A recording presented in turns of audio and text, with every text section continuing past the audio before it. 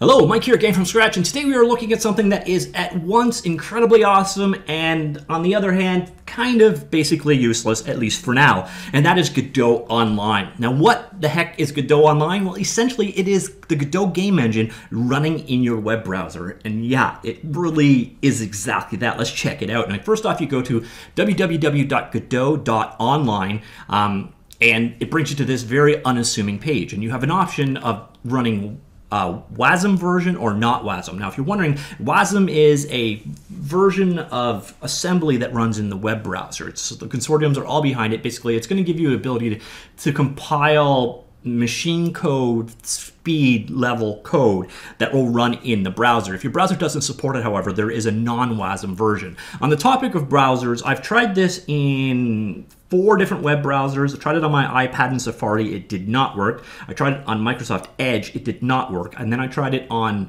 Chrome and Firefox, and both of those did work. And actually, there's a 5th browser. I tried it on Android on my phone, and it actually built-in stock browser. It worked as well. So you do need to have WebGL 2.0 support. And that's about it. So when you're ready to go, just come on in here, click that link, and it'll bring you to this guy. Now, there is a bit of a startup process here, and I'm not going to keep talking during the entire thing because basically it takes a little bit of time sometimes. Actually, since I've already run it, it appears it's going to be quite a bit faster. So there we are. And look at that. That is, honest to God, the Godot game engine inside of Chrome. It's staggering, the world we live in these days. So here you see pretty much everything that if you've never used Godot before, I've got all kinds of videos introducing you to Godot. This is not that video. So I assume you've already seen Godot, but this is full-blown Godot. You can switch between 2D mode, 3D mode. The asset library isn't working. The connection doesn't work for some reason. But you've got the 2 options. We'll switch over here to 2D mode. I will show you over here. I'm going to go ahead and create. You see here, it's even filtering down as I type. I'll make a sprite node here. I can right-click. The right-click menus are all available. Once again, I am running in my browser. We've got all of your menus available over here. Go into the settings, and all of the sub-menus are available. It's staggering that this even works. So here we are with our sprite. And I'll go ahead and I will load a texture. And here's where we're going to start getting into where this becomes kind of actually technically useless. I'll use the default Godot icon. Here, you see it? Drag that guy around on screen. Even your performance is pretty solid. We can zoom in, a little over zoomed. And we can take this guy and we can attach a script to it. We could do a normal visual script, or we could do a Godot script. No mono script on this particular version, but attach a script. So we do have our 2D our 2 different options. We also have native script, but I have a feeling it would not work in this particular environment. But you have your full visual script editor if you decide to go that way. I'll stick with GDScript just for this demonstration.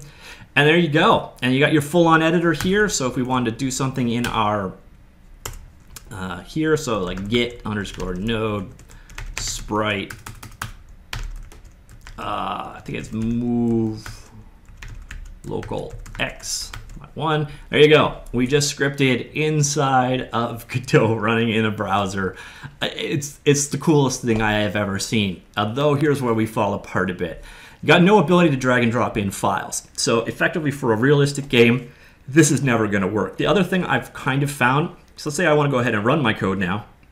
Same deal as before. You got to go ahead and save it. Sprite.tsc. Let's go ahead and save that guy.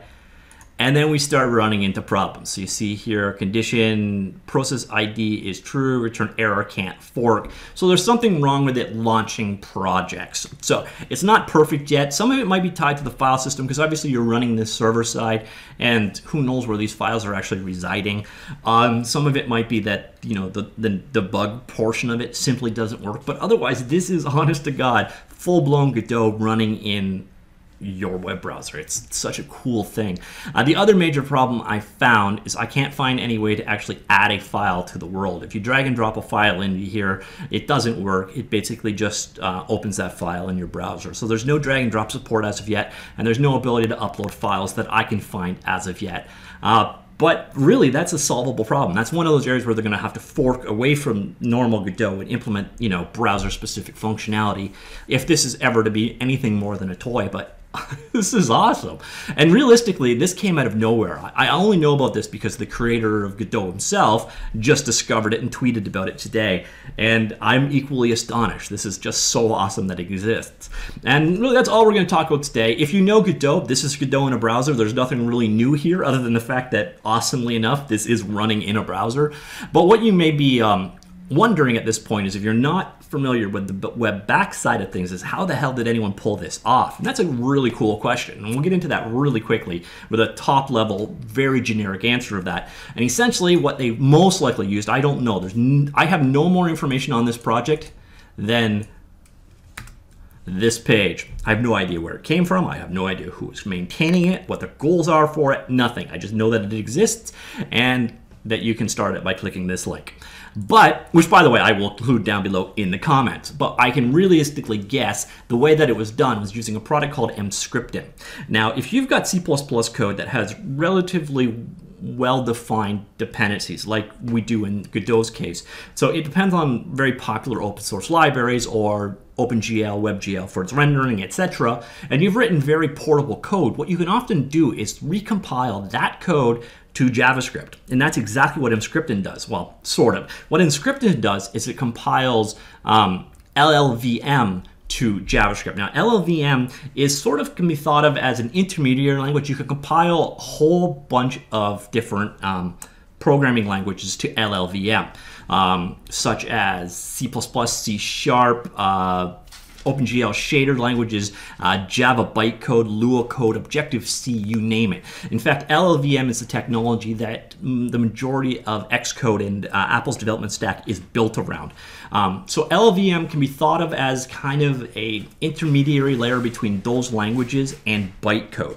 So what you can do in this case is compile from any of those languages to LLVM using the LLVM toolchain, at which point, instead of going to bytecode, LLVM object code is being compiled into either JavaScript or WebAssembly. Now, WebAssembly is just an optimized version of JavaScript that is more like assembly language. It's very performance-based for doing very performant, okay, I'm being a little redundant there, code in your browser. The various different web browsers are all coming around to support WebAssembly as a standard. So if you need to compile fast browser-based code, WebAssembly seems to be the future of that. Now, keep in mind, WebAssembly is not like HTML or JavaScript. It is not human readable, but that's exactly what you can do here. So basically, you can compile it down to, I imagine it's js.asm, which is basically just a version of, or asm.js code, which is a version of really streamlined, but still JavaScript code that is optimized to run in the browser as quick as possible. Or you can go that one step further and compile it down to WebAssembly, which is what these two options are granting you.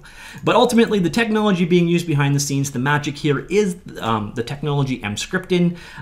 It's not the easiest thing in the world to get up and running, but once it's running, it feels a lot like just running GCC from the command line.